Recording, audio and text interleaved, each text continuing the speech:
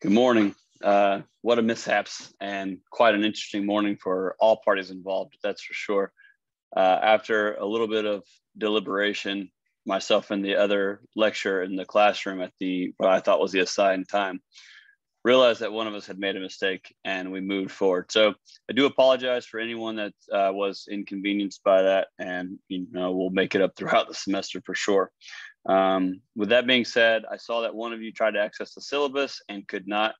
You have to use your Montclair email to access the syllabus because it is shared with all Montclair email. So you have to belong to the organization in order to see it. So for the student that attempted to do that with an outside organization email, you just simply won't be able to do that.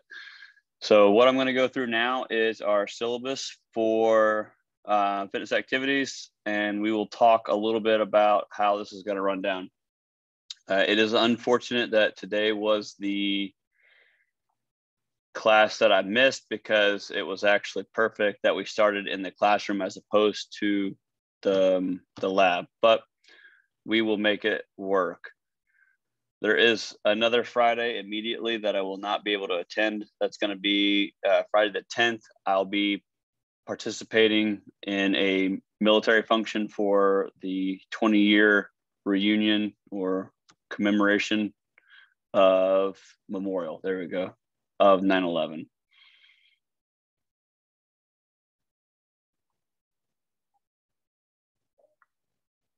All right, so what we'll have here is everything's going to be broken down into modules and it will be released as we go.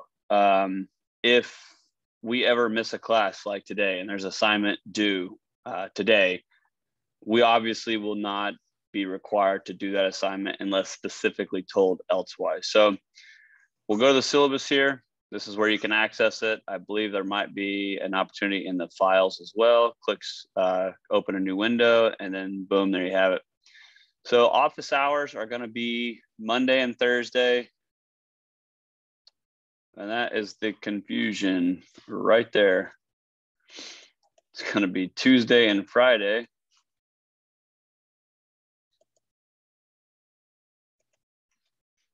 Class hours are not at 9:45.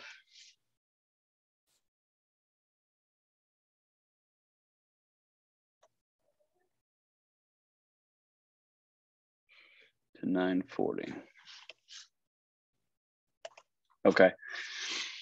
Individual meetings will be directly before or after class. So I don't have an office, obviously, at Montclair. So if you need office hours, we'll just have to meet offline, either right before or right after class. Generally in there pretty early. I was there at 9 a.m., which I thought was significantly early for the class. Turns out I was actually very late. The delivery for this course will be in person. The course description is very simple. Provide you with comprehensive introduction to fitness concepts. That is all realms of fitness, not just strength and conditioning, not just physical education, but all realms of fitness to include movement, caloric expenditure, etc. Understand the difference between fitness for a specific outcome, athletic development, performance, or work requirements, such as tactical athletes or first responders, labor workers, etc., versus general fitness by learning the involved concepts. Basic understanding of these concepts should develop a foundation to begin academic exploration of programming, exercise physiology, and leadership in anaerobic fitness. There are no prerequisites for this course. So this course is a building block. It is one of the foundation stones for building a tall pyramid with a wide base of understanding of all things fitness related. So if you are an exercise science major, this should set you up for success in the future. If you are not, this will be a very broad class covering multiple topics, nothing too deep. So we're going to be a mile wide and an inch deep on a lot of these topics, as opposed to an inch wide and a mile deep. Expected outcomes for the class is that we understand the terminology for fitness-related items, fitness-related issues in both the professional realm and societal realm. Principles of training, pillars of fitness, components of planned sessions, movement, training versus fitness, specificity and testing, and there will be a few others as we go through. So those are the broad topics. Our resources are going to be the National Strength and Conditioning Association's Basics of Strength and Conditioning. You do not necessarily need to purchase this textbook. The slides and the lectures will go very deep into the explanation. However, it is recommended that you do purchase the textbook for the future classes in case it is required, or if you plan on making a career out of strength and conditioning. I have had the same textbook for 7 years and I use it frequently. There is another textbook that we will use. I need to add on here. I won't take your time doing that. It is the Illustrated Essentials of Musculoskeletal Anatomy. And I specifically use the 5th edition right here. Green textbook, metal spiral backing. Most of our movement lecture comes from that specifically. Technology requirements for this course: note-taking capability. So whether you do that with a Palm Pilot, a crayon, or pen, paper, notebook, laptop, calculator, whatever you use, you will need that technology. Nothing else is required. Grading policy. Final grade calculation, we don't round. It is what it is. The weight distribution for the written exams are as follows. We're going to take 4 exams. They're worth 20% each, making 80%. Attendance and participation is 20%. All of you start with 100 on participation and attendance, which is 20 points to include today. The only one that loses points on that one is me. All right, we are dependent on weather. If something happens, such as inclement weather, Hurricane Ida, or whatever, we will move directly online and cover that topic. Unless it's a lab, then we may just call it a wash and try to meld the 2 labs together, because it's very hard to do a lab online for all intents and purposes of this course. Exam 1 will cover introduction, definitions, fitness types, and related issues. Exam 2 will cover micro, meso, and macro cycles, training versus fitness. Exam 3 will be specificity testing, long-term progression. And I believe movement is here as well. We'll just call it B1. Movement is a lengthy topic. Course policies: attendance and participation. Attendance is not mandatory, but unexcused absences will count against your participation grade, 20% overall. Withdrawal and refund policy can be found here. Click the link, it'll take you to the policies, the school's policy for withdrawal and refund. Late policy: late work is reduced to 80%. So if you miss the turn-in date on an item, you can still receive points for it, but the most you can get is 80%. If a class is canceled due to an emergency, there will be an assigned virtual lecture or assignment, which is today's syllabus. Classroom expectations for behavior and etiquette. We are adults, let's act like it. I know often we are treated like less than adults, especially more recently than in the past, but we are, I've never had a problem with it. I don't think I'll have a problem with it. Academic honesty and plagiarism, not tolerated. More details can be found here. Click the link. It'll take you to the university's plagiarism and dishonesty policy. MSU protocols and resources. It is important for all students to be familiar with the university policies and procedures. Visit the university's policies and procedures website for details. Commitment accessibility. We are in compliance with the American Disability Act, ADA. So everything's ADA compliant. If you do have any kind of issues with Disability Resource Center or anything else that needs to be brought to my attention as the lecturer, please let me know. More information on the syllabus. Okay, so today I did have an activity that we will obviously not be able to do today, but what I'm going to do is take you back to modules.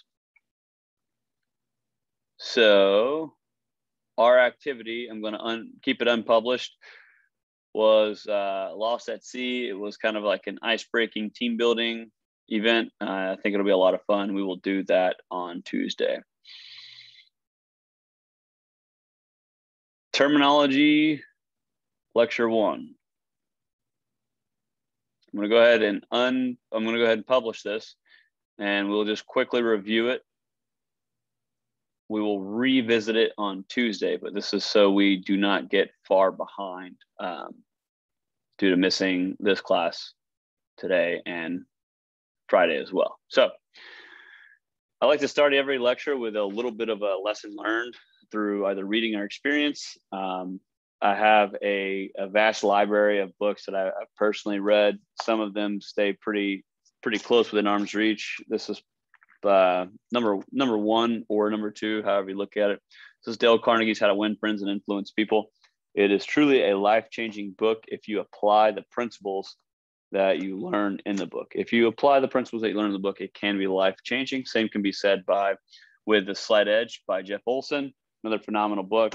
And lastly, top three, Leaders Eat Less by Simon Sinek. So if you have any goal or just curious about leadership, any goal to be a leader, or if you have previously had good or bad leaders and you kind of want to learn behind the scenes work, Leaders Eat Less by Simon Sinek. Dale Carnegie just kind of puts in a perspective how to be a good person. Both great books. So, a tale told by an idiot, full of sound and fury, signifying nothing. So this is the start of fitness-related issues, and it's a kind of a jab at the Instagram influencers. You know, every day I see on social media someone is trying this new program, or not even a new program, but maybe an Eastern Bloc program, small off Chico or something like that, where they squat every day 10 by 10, and then they drop down and attempt a new max for 3 reps, something crazy like that, and it goes on for 10 weeks. All of these ideas are often stemming from influencers or people that are very loud and talk about, or at least kind of sell themselves as the smartest expert out there. And it really does remind me of the quote from Shakespeare's Macbeth, a tale told by an idiot, full of sound and fury, signifying nothing. A lot of it is just empty promises and a lot of hot air. There's another one, simple truths are a relief from grand speculations. It kind of goes hand in hand. You can write and download all of these fancy programs and down to the smallest percentage. But at the end of the day, if you stick just to the simple principles of training, you're going to be pretty far ahead. So really, realistically, you stick to Prilipin's chart, you understand the law of accommodation, you follow the 6 principles of training, and you understand the law of accumulation. You go from there. You can write a pretty simple, pretty good program that will facilitate to almost anyone. These 2 quotes provide insight on the importance of being the silent professional and humble expert. We have taken a dangerous turn down the road of blindly believing influencers. So that's our kind of our thought of the day. Terminology, we'll get into this in person, but I want to discuss fitness. Like how would you define it? So when we sit down, all of you will at least have the opportunity to raise your hand, and I'm going to have at least 3 or 4 of you define fitness for me. You'll notice that there are no lecture notes below the slides. I do not provide the lecture notes with the slides because you do need to be in class for them. So make sure you are taking notes, because again, the files that you have will not be the files that I have, and you will need them for the exams. All right. So make sure we pay attention and take notes. Metabolism is the total of all catabolic or exergonic and anabolic or endocrinic reactions in a biological system. Much more simpler than that. Energy derived from catabolic or exergenic reactions is used to drive anabolic or endogenic reactions through an intermediate molecule, adenosine triphosphate. Metabolism is the breakdown of ATP for energy. The end. Basal metabolic rate is the rate at which the body uses energy while at rest to keep vital functions going, such as breathing and keeping warm. So if you were to sit in a room temperature room, completely supine, meaning on your back, arms by your side, at an absolute relaxed state, that is homeostasis. Everything outside of that is a stressor. The more chronic the stressor is, the more likely an adaptation is to occur. Don't worry about that yet. We'll get into that. But know that whatever's happening inside your body while you're at homeostasis is your metabolic rate, your basal metabolic rate. That is the rate of energy just to keep you alive without being stressed. Aerobic with oxygen in regards to energy production. So aerobic means with oxygen. It is the oxidative energy system, meaning it breaks down molecules of fat or adipose tissue for energy. It yields the highest amount of ATP, but it takes the longest amount of time to supply, and it can also last the longest amount of time. Then we have anaerobic, which means without oxygen in regards to energy production. Anaerobic means it is either the ATP PCR energy system or the glycolytic. There is no oxygen needed, and which means it typically takes place in less than 5 minutes. The reason I say less than 5 minutes generically is because there are a lot of discrepancies between literature and research articles about how long it exactly lasts. Typically, it's anywhere between 90 seconds to 2 minutes is your anaerobic system. Anything over is oxidative, meaning it requires oxygen. It kind of makes sense, right? How long could you hold your breath? It's not saying that. It's not saying if you do exercise while holding your breath, you are in anaerobic guaranteed, but just a simple analogy. Calorie is the energy needed to raise the temperature of 1 gram of water through 1 degree Celsius, often used to measure energy value of foods. So a calorie is the energy needed to raise the temperature of 1 gram of water to 1 degree Celsius. That's simple. Bioenergetics is the flow of energy in a biological system, concerns primarily the conversion of macronutrients, carbohydrates, proteins, and fats, which contain chemical energy, into biologically usable forms of energy defined as the ability and capacity to perform work. Bioenergetics covers the energy systems, ATP, PCR, glycolytic, and oxidative. So those are your bioenergetic pathways, and bioenergetics is the discussion of what energy system uses what substrate at what intensity and what length of time. When we get to the exam and we're answering questions based on the definitions, it certainly will not be fill in the blank and you have to memorize the full definition. You will just have to be able to explain the concept of what it is. All right. Some definitions may require multiple topics being hit. For instance, anaerobic capacity. If that were a question, what is anaerobic capacity? You would have to discuss the energy systems used, the length of time, and the intensity in which it's conducted. But again, we will cover all of this stuff in detail that you'll be tested on. Energy system is the bioenergetic pathway, which is the same thing as bioenergetics. It's the energy system, bioenergetic pathway, ATP, PCR, glycolysis, and oxidative. Joint rotations and movement. I left this one blank because we're going to get to an entire lecture on that. The Carbonian method, which is just the formula of your heart rate reserve multiplied by the percentage of intensity plus your resting heart rate. So there's the age predicted max heart rate, which is your age, which is 220 minus your age. Then you would take the percentage that you're going to train at. So you want to train at 85% of your age predicted max heart rate. You would take the Carbonian method, which is 220 minus your age, times your percentage, 0.85. Then you would subtract your resting heart rate, and that is your heart rate reserve using the Carbonian method. Pedometer, simply a step counter. Terminology continued. Sedentary is a lot of sitting and lying down with little to no exercise. This is one of the fitness-related issues of today in modern society. A lot of us work at a desk. Even during the pandemic, we were sent home for a little over 1.5 years for many people.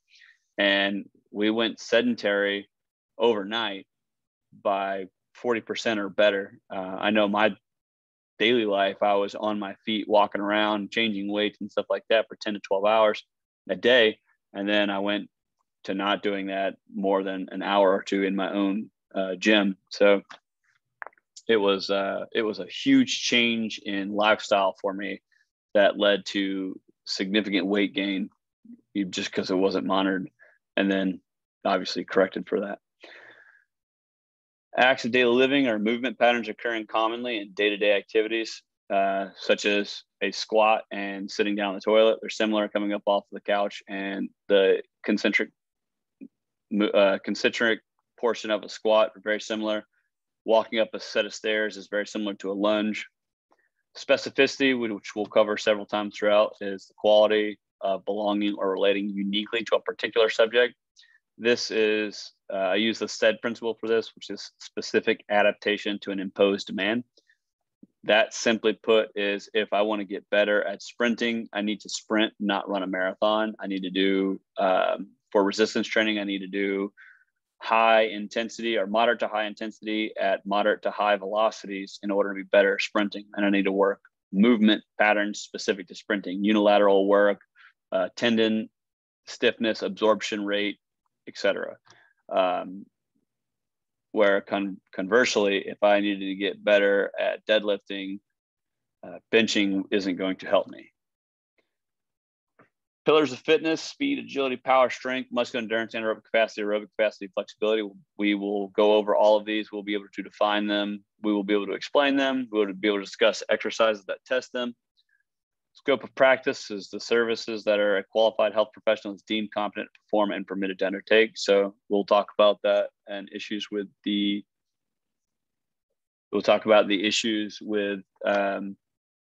the specific industry of strength and conditioning, personal training, exercise science with scope of practice. All right, we'll stop there and we'll get into a lot of these the next time we meet. Just go ahead and start reviewing the terminology, look over the syllabus. If you have any questions, please feel free to email me.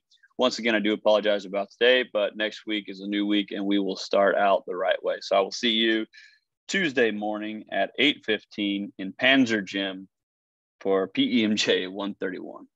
Won't miss it. See you guys.